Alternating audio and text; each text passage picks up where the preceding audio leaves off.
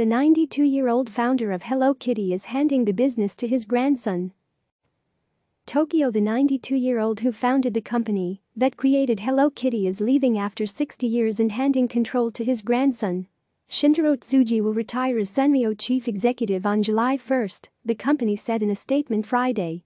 Tomokuni Tsuji, 31, would take over to ensure efficient decision-making, it added. Shintaro will remain as chairman. Shintaro founded Sanrio as the Yamanashi Silk Center gift shop in 1960 and changed its name to Sanrio in 1973. Sanrio was one of the first Japanese companies to see potential in the character licensing business, and Hello Kitty is by far its most popular and profitable creation.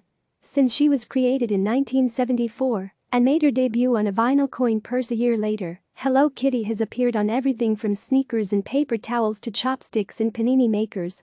The cartoon cat's appeal was instrumental in spreading kawaii Japanese pop culture overseas. The root of kawaii, kawaisa, translates as cuteness in English.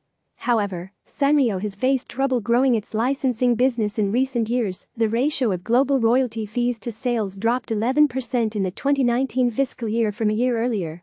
Sanrio, meanwhile, has grown into a retail and entertainment behemoth with amusement parks and restaurants in Japan, the United States and the United Kingdom. Tomokuni Tsuji, meanwhile, already has a special connection with Hello Kitty. They share the same birthday, November 1. Tomokuni is 14 years younger. Sanrio fans are already comparing the new CEO to the Sanrio character Pompompurin, a beret-clad golden retriever.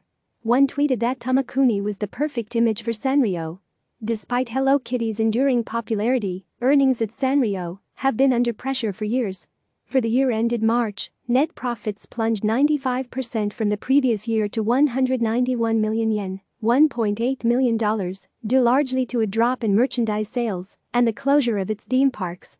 Sales fell 6.5%, and the Sanrio Pure Land theme park in Tokyo, also known as Hello Kitty Land, remains shut after closing in February due to the coronavirus pandemic. The park is scheduled to reopen July 20. Family-run businesses in Japan often pass on the reins to their eldest sons. The founder's son, Kunihiko, died in 2013 from heart failure, according to the company.